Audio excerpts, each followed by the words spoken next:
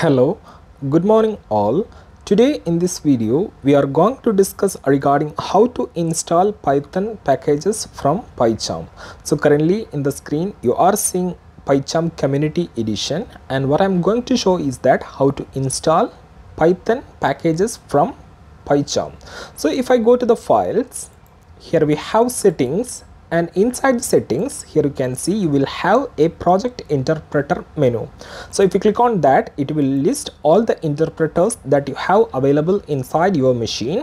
So currently I'll choose Python 3.6, and there might be a case where we have to install different Python packages into our projects. So let's see how we can do that from Pycharm itself. So here currently we have navigated from files, settings, project interpreter. We have opted the necessary or required interpreter from this selection, and if I need to install a package, so currently it will list all the packages that you already have installed inside this environment, and if I click on plus button, it will show all the packages that I can install.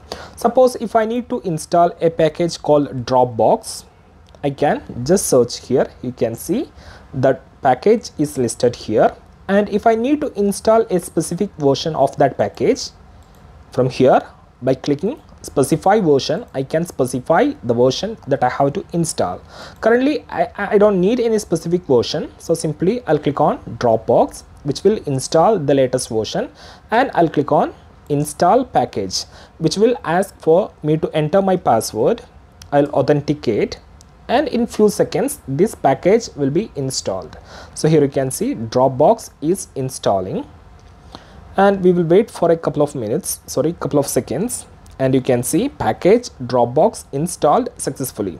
So I'll close this pop-up, and if you check the available packages now, the Dropbox will be installed. You can see Dropbox 11.34 has been installed into this environment. So this is how we can install a Python package from Pycharm IDE. So that's it for the day. Have a nice day. Thank you.